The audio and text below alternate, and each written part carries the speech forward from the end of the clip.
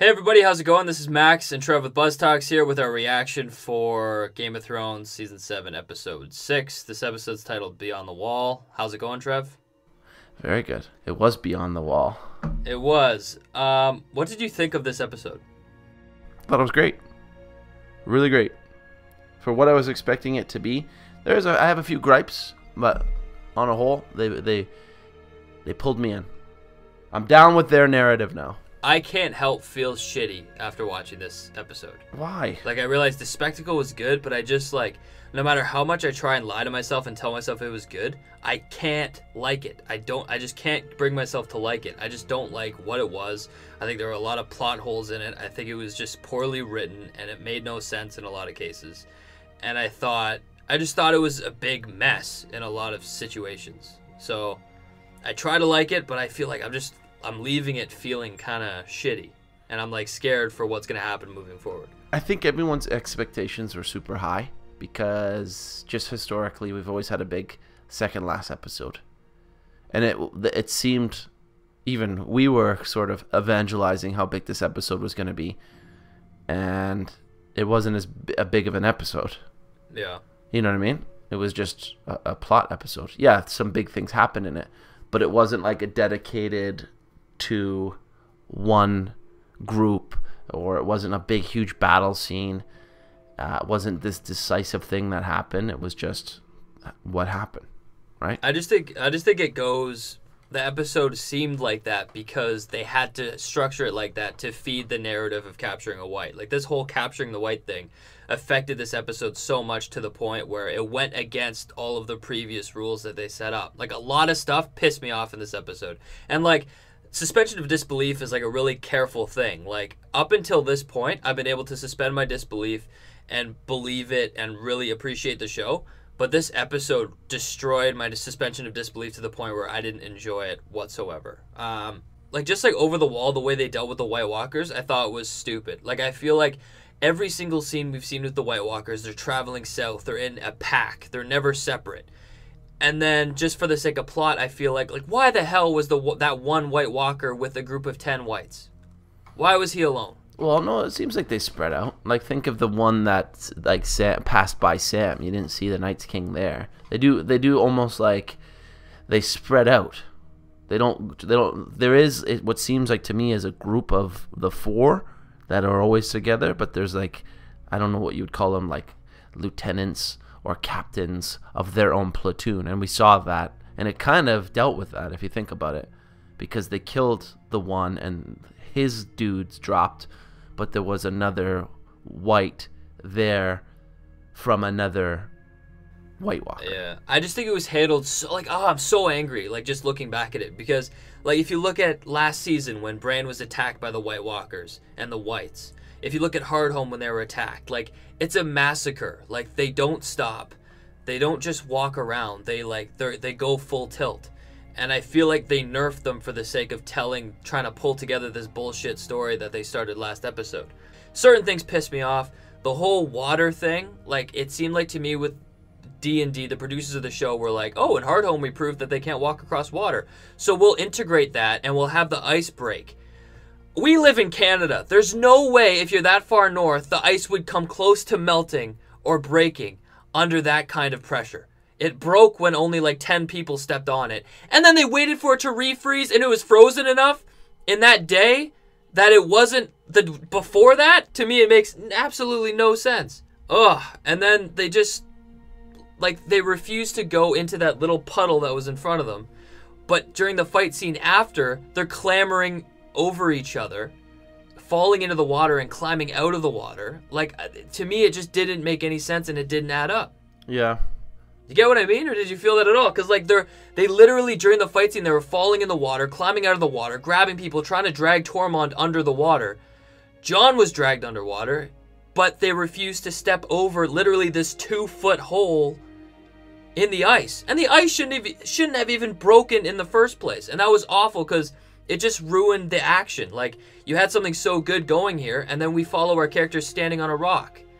And then the Hound thinks it's fun to throw a rock at a couple of them, and then they find out that the ice is frozen from the rock flying across the pond, which for some reason is more frozen than it was 2 days ago makes absolutely no sense to me. So like I really wanted to enjoy it, but like as much as I try and lie to myself to like it, I just can't. Like I just don't like the way they handled it. And I feel like they could have done so many more reveals and they played it so straight. And Benjen, like what?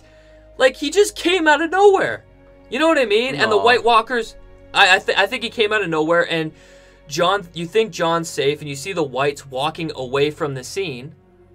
And then Benjen swoops in and saves Jon. The Whites start to turn around because they realize Jon is there.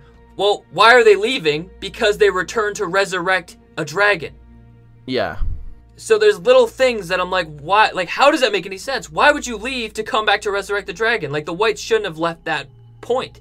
They left because of plot. Well, they needed them to leave. So I thought it was so dumb. Here's the thing. So everything that I think you're complaining about could be explained if they had more time. I think the Whites left because they didn't have those big-ass chains with them. So they had to go somewhere to get chains. But that's like, they're not going to waste time explaining that they had to leave to get chains. But then where would they even get the chains? Like, it's just so... it's really frustrating. Because how else would they pull a dragon out of the water like that? Yeah, I don't know. I just feel like every opportunity they had, they fell short to making it even more badass. Like, he threw a javelin and killed the dragon. Like, I feel like there was a better way to do that. And I don't even think, it wasn't even Viserion. In the leaks, everyone thought that Viserion would be the one that would die, and I think everyone still believes it, but it's clearly Rhaegal. He has green eyes, and he's a green dragon, and there goes Jon's father's dragon. So you noticed that, but it's like, I wonder if maybe they goofed up, because you said that even the script was saying, right? The leaks said that it was Viserion, but if they fucked up, that's ridiculous, because every single dragon has the color of their skin. Drogon has red eyes, Viserion has gold eyes, and Rhaegal has green eyes, and it was clear as day that the dragon that died had green eyes. So I'd be really mad if they try to play it off that Viserion died, because it clearly looked like Rhaegal was the one that died. Yeah. To me, I don't even think that matters that big of a deal, but maybe to the book guys it matters, but they're secondary dragons no matter what way you look at it. I don't know, like there's like the action scene was cool, but like where was Bran? Why wasn't Bran in this episode at all? Why are we focusing in on the Arya and Sansa drama, which I thought was pointless and it didn't make any sense to me either.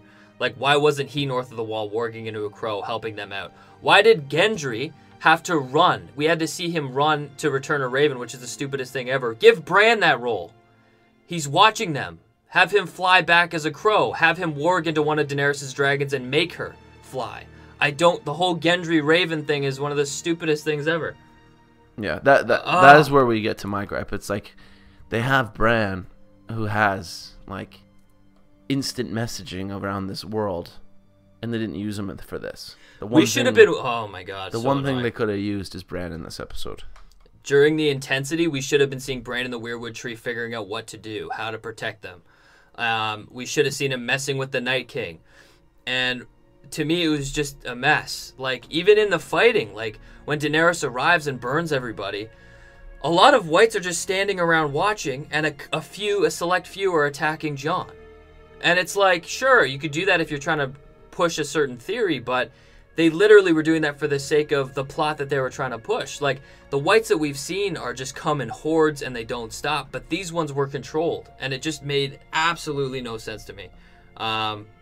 They could have used Bran, and I feel like they literally could have fixed some of a lot of these issues really easily, but they didn't. And like, the ice to me was ridiculous. As soon as I saw that, I was like, this is bullshit.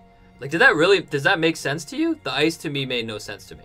Yeah, because okay, this is what I said. Like, it would take a lot to explain everything that happened in this episode, and they just didn't have time to. So water is obviously, like, it's just a waste to try and put these things across water.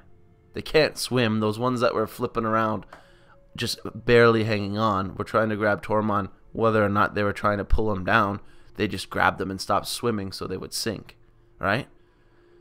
So what it is they follow orders directly from their source, but they also have a baseline of instincts, is what it seems like to me. If they come to water's edge, they stop. because they know if they go into water, they're done for. And whoever the host White Walker is controlling them would want them to stop as well. And Yeah, that's what happened. So they man. started smashing the ice when hundreds of them started walking on it. So they went around it. Now the ice thing, I don't know what the geography of the north is. You would think it's just like the Arctic, but it could be something like Iceland, where they film it. And in Iceland, there's seismic activity, and there's like geothermal energy. So lakes could potentially be hot, like boiling, and also sometimes stop being boiling and freeze over. So there is an out there, but that's what I mean. Like, it's so complicated to explain, and they might not even care about that stuff. It's just like, no, I think you're stretching it to like really help the show out.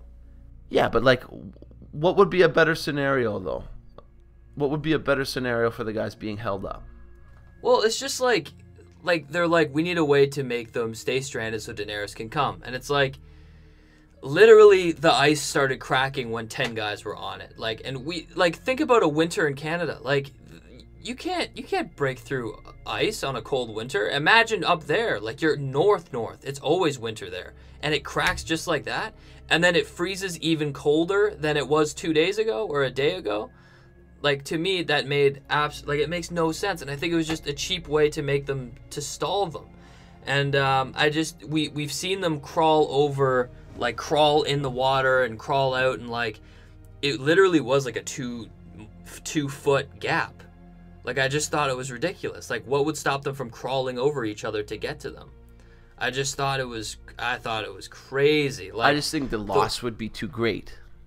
The way I would fix it is, like, maybe we could try and, like, we know Jon's important. I don't know what story they're trying to tell here, but, like, I would love if the Night King would try and really want Jon, want him for a particular reason, and he can't send his men in because he doesn't want to kill him, so he sends in strategic strikes or something like that, and Bran would get to Daenerys before Gendry has to run a marathon back to Eastwatch. Like, to me, it's like, it was a cheap thing, and like, I feel like the action sputtered because of it, because we get small bits of action, and then we get them sitting on a rock, and then we get a bit more action, and then we get an easy, like, you know, the breaks. To me, like, Battle of the Bastards was unbelievable because it focused on two stories. You got Daenerys conquering Meereen, and you got Jon and Sansa fighting the Battle of the Bastards. Yeah.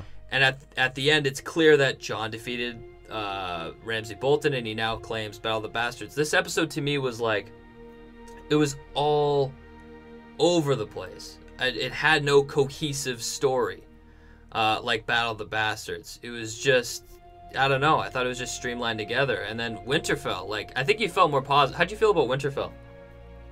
Yeah, like, I think we have differing opinions on this too when we were talking right after we watched it. It's just like, to me, it seemed like, obviously, Arya's pissed at what she found, and she was sort of flapping her wings, saying, like, I'm not a little girl anymore, and what you're doing is shitty, to the point where, like, you said you had it bad, I had it bad as well, and I'm capable of a lot more than what you think I'm capable of, so don't fuck this up.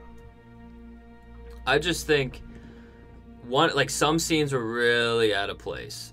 Like, I was fine with, like, I like the scene with Arya talking to Sansa about Ned Stark and how he watched Arya shoot arrows and how the rules were wrong and not Arya for shooting the arrows. But, like, she got really angry over this letter, which I think they explained well in that scene. But after that, when she sees Arya's faces and she goes, like, all, like, she went way too over to the top, to the point where I didn't even understand how, like, it didn't make any sense to me why she was being so intense, what she was trying to get out of it. I thought it was kind of ridiculous. No, I just thought, like I said, I think she's trying to like flex her muscles and say, like, I'm not like your little sister. You can't just fuck around with me. You can't just say what you think I'm supposed to understand, and I'm supposed to understand it like I'm your little sister. Like, I'm a full-blown adult now with some serious things that's happened to me. I know what's going on here. It just kind of blew my mind because like they just got back together. They were doing well, and then one stupid letter from like 5 years ago changed everything. So and to like a really serious point. So I don't know.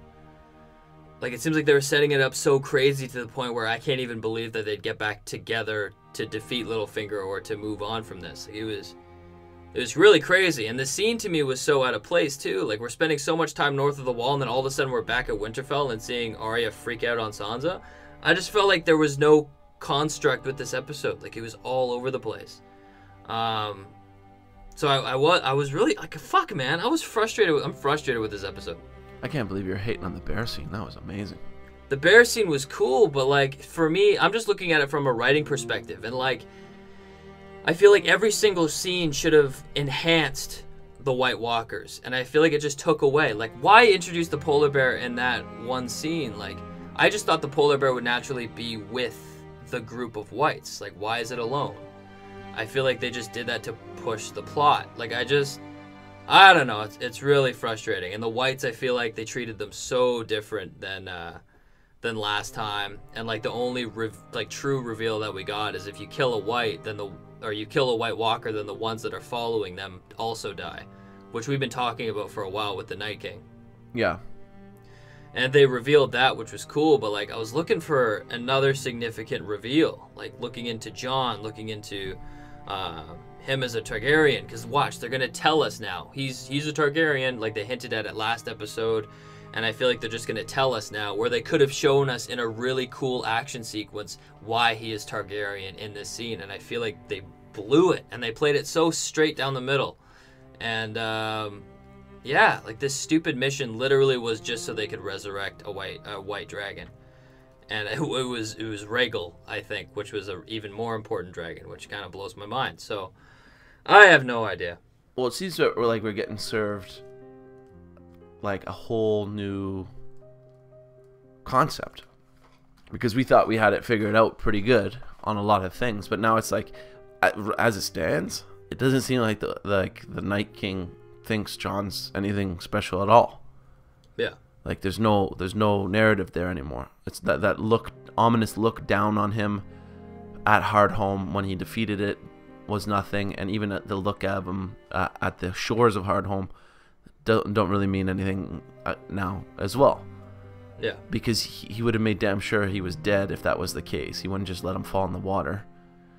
So I don't know. Like that's what's upsetting, because they're like, well, fuck, there's nothing there, and also like, the Night's King isn't looking for anything that we've seen now. These guys came up, and it was they're just taking it as an ambush, and they just wanted to kill them all. Yeah, I just like now his motives seem even more cloudy. Yeah, it's like I feel like they're just gonna make him a weapon. Like I feel like I'm trying to disassociate what I predicted would happen. Like I wanted some really cool reveals to happen here. We got literally no awesome reveals. But like just looking at the episode as a whole and how it was handled, I think it was poor. Like the ice melting to me was ridiculous, and I don't know. I feel like it could have been handled way better. And just characters again, there's some things where I kind of I was like, what the hell? Like, and this is my last thing I'm gonna say about the episode is that I'm actually like I enjoyed it when I watched it, but now I'm pissed again. Like and I hate it. I hate being angry at Game of Thrones, but it's like. First is Mance Rayder. Tourmond says that Mance was a proud man, that he didn't bend the knee. That goes against Mance as a character. He said, fuck pride. That was the whole basis of his character, and Tourmond threw that out the window. Tyrion said that when they go into the dragon pit, Cersei will try and spin a trap. They won't spin a trap, but we'll make sure if you die, we're going to burn King's Landing to the ground. I thought Tyrion was trying to prevent that for the whole season. And at the end of this whole shit, Jon says he's going to bend the knee. Yeah. Like, why? Like, this whole season you've been saying you're not going to bend the knee. I just thought it was so out of place and so stupid, and all these characters are going in directions to save the plot rather than sticking to their own guns. Like Jon's only reason to bend the knee is like, wow, you came to our aid. Awesome. Well, she saved his life in a sense. But she already said, she's like, I will fight with you. I will fight the Night King because I lost my child. and he's like, okay, I'm gonna bend the knee. Like, you know what I mean? Like, he just, I thought it was, it annoyed me. And Tyrion saying he'd burn King's Landing to the ground, I just thought it was so against their characters, and it just, it really pissed me off. Well, it just seems like Jon never wanted what he had, and she proved herself as like an actual good person for what she did. Like, she technically saved his life, even though it was kind of like, there's a technicality there, but she saved everyone else's life and completed the mission, right? And she left Jon for dead in a sense, but she thought he was dead, but at the same time, because of what she did, saved his life. But then it's like, oh, he's not dead. He'll fall in the water. He'll climb out of the water, and then here comes fucking Benjen. It's just, it's like, of course. I don't know. Like, that's my gripe. It goes back to my gripe. Is like, Bran could have been used in this to communicate with Benjen, and that's what I think is happening. But they didn't show it. Like, how else would Benjen know to go there? It has to be Bran telling them. To me, it was supposed to be emotional, but they ruined it. Like, Jon must stay behind to make the audience feel like he's gonna die again, and then just have Benjen swoop in because we know he's north of the wall. Like, he just came in, hit a couple of the wights, threw Jon on his horse, so we get a slow-mo montage of him getting overrun by wights. Like, it had no impact. Like, he should have been with them the whole way. Or it should have been Bran that saved him. Or Jon should have rode the dragon for the first time. Like, I feel like they literally, for the last 2 episodes, they've went with the worst possibility. I'm getting very annoyed. And I'm actually getting really nervous because I love this show and I don't like the way it's going. As we were sitting here, I just figured out a totally better plot. I know.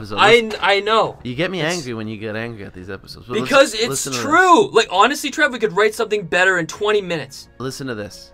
Listen to this plot. In the 20 minutes we've been recording this. Thoros, while still alive, magically puts a ring of fire around them. And it burns until he dies. Because that's exactly what happened anyways.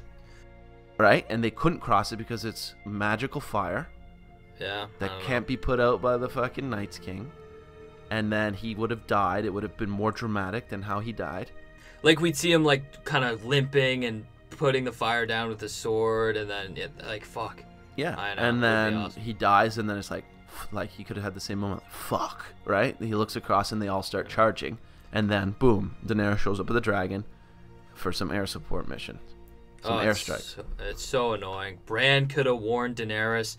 Bran could have been the reason for their mission beyond the wall instead of Tyrion's stupid idea that went against everything he's been saying before. So annoying. Like, honestly, like, I'm considering doing videos of rewriting this season and making it actually good. Because, like, you're gonna do some fanfic? I just don't know what they're thinking. Like, the ice melts, really? Like, they could have done anything. Anything. It could be a river. I was just thinking that, too. Flowing water doesn't freeze, no matter how cold. Yeah, like, usually. Honestly, it could have literally been anything. Like, Bran should have been in the Night King's head. Like, that's what I would buy more. Like, the Horde. Like, instead of having the Horde just stop for the water, have the Horde running in, and Bran sees that his brother is getting overrun by wights, and have him finally get to the next level of his power, channel the Weirwood, and get into the Night King's head and try and throw him off. Yeah, he stopped the Horde in the circle. And the Night King is mentally fighting Bran, and we see Bran fighting on the Weirwood while they're trying to hold off the wights, and because of that, he ends up stalling the wights. Or something like that. Throwing Patronuses down. Like, fuck, man. Like, they could have done it better. I'm annoyed. I'm really pissed off. I watched it and I was like, yeah, it's pretty good. But now thinking about it, it's just, what are they doing? What are they doing? I'm so annoyed. And I don't know how George R. R. Martin thinks of this, because, like, this is just so out of line. Like, I don't even understand what the producers are doing. Like, they could have went any other direction. We'll see you on the next one. Like, maybe there's a lot of things that do get resolved, or maybe there's a lot of backfill that they can explain in the last episode. Yeah. Like, that's another thing. Do we know anything about this last episode? There were so many leaks and all these things. So, is there a big episode coming, or is it the usual sort of? It's honestly nothing significant, and it's like, Yeah, when these leaks came out, it was a big disappointment, and I thought that they were so dumb that I said it couldn't possibly be true, and I've been proven wrong at every single turn, and they've been confirmed right. Yeah. Every single time, and I thought that they'd have a clever way to explain it, but they really don't, and they're changing character values and motives, and I just think it's ridiculous. Theory about the bear. Do you think the Night's King converts like animals, not to be a part of his army, but just to be living on? I don't know. And that's maybe why it was by itself. It's just a shot at the dark. Like, I have no idea. But yeah, I don't know. That's all I really have to say about this episode. Just overall, it sucked. Like, the action was good, but yeah, you got like, fuck, I'm pissed. Do you have anything else to say? I just like, it is a shame. I wouldn't go so far to say that it sucked, but my expectations were a lot higher, and maybe that's why I'm a little bit sour on it. It's just, yeah. And like, will you ever remember the name of this episode? Like a Hard Home, or like a it was so unrememberable. It's literally or the Battle of the Wall. Yeah, dude, it's my least favorite action-packed episode out of everything. Every episode 9 beats it in my point of view. Oh yeah, by far. Every like Hard Home beats it. Everything centered around a big reveal beats it. Like, this episode to me was like, and it was a mess. Like, every episode 9 has a structure. Season 5 focused in on Daenerys in the Dragon Pit. Episode 8 of Season 5 focused north of the Wall. Battle of the Bastards. Episode 9 of Season 6 focused on the fight of winning Winterfell back. This thing was like Winterfell was thrown in there, and it didn't fit. Like, Winterfell didn't fit in there at all, but they were trying to push the agenda for the next episode, and I don't even like the way they did it. And the north of the Wall, like, the action we got was split up by a wait for a couple days because the ice has melted a couple of feet. Like, come on. I just thought it was stupid. Oh, okay. I'm gonna end it there. That's my reaction for the episode. That's pretty good. Yeah. All right. Until next time. See you later, everybody. See ya.